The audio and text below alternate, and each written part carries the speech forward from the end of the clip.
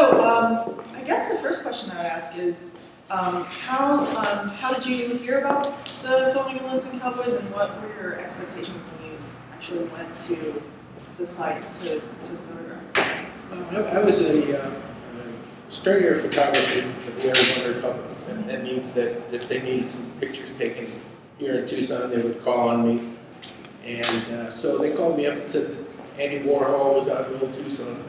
So I'd go out there and photograph whatever I can gather together. So I went out there in my '65 Mustang in 1968, and I was expecting some kind of security. Maybe they wouldn't allow me to take certain pictures, but I was thrown out of Old Tucson many times. I like to photograph, movie sets, but the union photographers would always throw us out. So I got to the set at Old Tucson. Basically, it's a series of old buildings. Most of the buildings are just fronts for movie sets. There's 2x4s and plywood. How far away is that from here? I'd say about 23 miles. Okay. So did you notice when you went to Old Tucson, this, was the contrast evident to you when you sort of happened upon the Warhol crowd?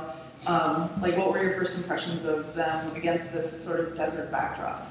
Actually, I don't think they knew I was there. Oh, really? They were very unconcerned. Yeah. I was very discreet at first when I was shooting, and I was, afraid maybe I'd get thrown out. But as time went on the day, I moved in a little closer. And, so you were just shooting, and they were just doing their thing, and just kind of... Well, I don't think they had a script. Yeah, I don't think so. I think they just kind of made it up as they went along. Yeah, I read accounts of them saying that there might have been a script in New York, but by the time they actually made it out there, it was gone. So even if they had one, it wasn't there by then. Well, a lot of the scenes that they photographed were never used in the movie. Really? I'd say they could probably make a complete new movie out of, the floor clippings or stuff they didn't use. So did you notice if there was anything? I've read accounts of there being sort of the scandalous behavior of the actors, doing I guess enacting sort of lascivious acts or sort of spoofing on westerns in a way that wouldn't necessarily be expected. Two audience members who were expecting to see sort of like this generic western being shot.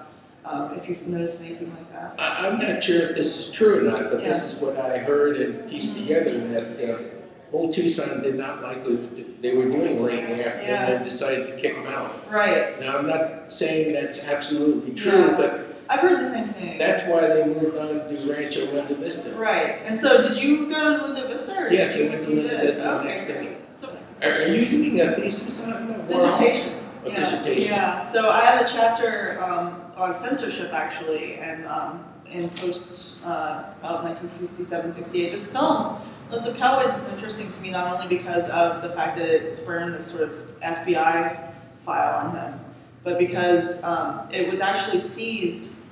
It was screened in Atlanta, and it was seized by the police there as obscene. And the only reason Warhol didn't have to go to trial is because it was actually seized due to prior restraint. So it was seized illegally.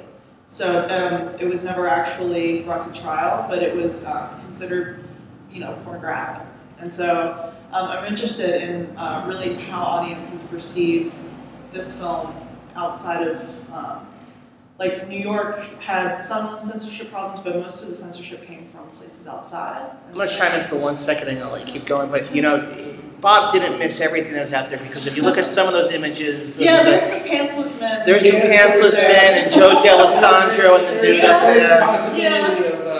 Those didn't go into the magazine. So you were there for Little Hanky Panky, and I know for sure you were there when the boys were wrestling around, because I've seen you in the video. Yes, so I don't know what But I saw that happening and said that this time you take off.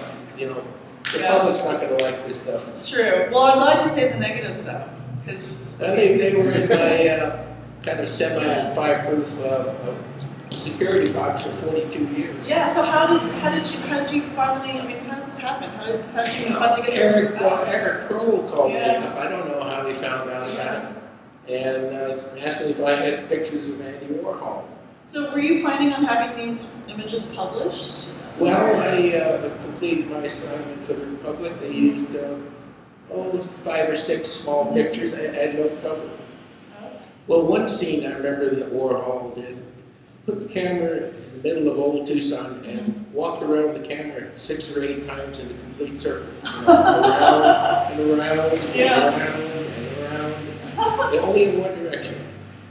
I don't know what his editing process was. I know that Warhol was known for sort of letting the camera run out of film, like just putting it on something. But now Paul Morrissey was involved with this filming, so I don't know how much input he had in terms of what was being filmed. In Warhol's book Popism, he talks about how he edited the film himself after he had been shot. He edited it at home while he was in recovery. Do you know what year he was shot? He was shot in 1968, so it was June. This was the last movie he filmed. He actually did some footage in La Jolla, California, a surfing movie that was supposed to be a sequel to this. Well, not a sequel. But yeah, I heard that. It was the same sort of crowd. But that never got edited. This is the last film that he actually released or edited right after he got shot. So this is considered his last film before the shoot. This film also won an award at the San Francisco Film Festival. The same year that it was seized for obscenity in Atlanta. So it's one of those films that it can be read a lot of different ways. And I feel like, well, there's so many photographs of Warhol, and there's so many, and they've all been sort of picked over and reproduced, and everyone thinks they know the story, you know? And it's really, really rare to find stuff that sort of tells a new story. Yeah. Oh wait, so Warhol tried to buy, or was interested in buying some of these shots, right? Actually, when I was at Old Tucson, David Broder, 23 or 28, I guess that was his code number, came up to me and he said, I like what you're shooting, and could you send a set of proofs to Life magazine, and here's my card. So I did that. He showed the proofs to Warhol, and then Warhol sent me a letter. As a matter of fact, the letter's back here. Right, yeah. I sent him a price list, and Warhol said that pictures are too expensive. Well, 42 years later, things changed, and I definitely made a blunder on that one. I should have traded artwork. He probably would have went down the basement and found some rejects that he probably would have thrown in the garbage. Yeah. But then those photos would just be amongst the piles of photos that are in the Warhol archive, and now they've been sort of rediscovered. They have this new sort of aura about them. Well, as I said, they were in storage for 42 years. It's really great. It's like opening your own time. Glad somebody found them. You know, wait, another 20 years, it might not be around. That's true.